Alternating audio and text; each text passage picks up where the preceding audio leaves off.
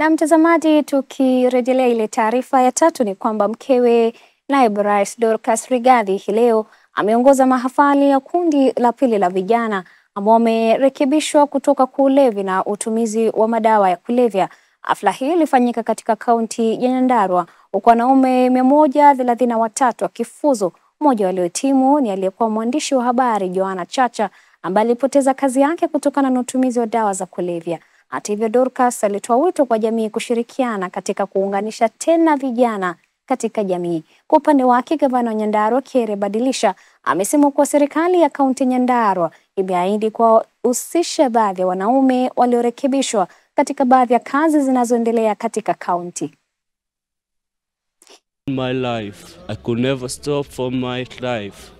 Every life nilikuwa naamka asubuhi napata niko base nikichoma mangwai, ilikuanga life ni kuchoma tu mangwai, lakini one day one time Mungu walai akaniona akaona madhe ampitishie kwenye pine. Ndo maana mimi niko hapa ninang'aa, nimedunga suti ni kama niko pasta, lakini naweza hubilia wote wakuwe warasta waachane na miadarati hapa. Yangu ni kumshukuru sana mama wetu Pastor Dorcas Rigathi kwa kuwa alijitolea kuokolea mtoto wa kiume.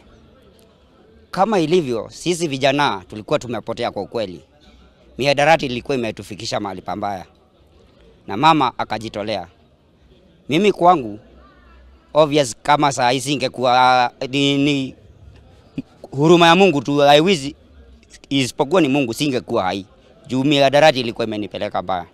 Ninajua kwamba kuna wengi kama mimi ambao wangetaka kufaidika na mradi kama huu wa mama na hawawezi kufikiwa, lakini ninajua kwamba mama kwa ujumbe ambao tunampatia na yale ambayo anaona katika mambo ambayo tunapitia sisi kama vijana, ataweza kueneza ujumbe huu na ataweza kusaidia wengi hasa ambao wako mashinani katika kila pembe ya taifa letu la Kenya, kwa sababu watu ni wengi ambao wanasumbuka na uraibu wa madawa ya kulevya na uraibu wa pombe. We have been paying for their rehabilitation and we are working with the ministry so that we get them NHIF card, so that they can go to all the accredited rehab centers, especially those who have been screened.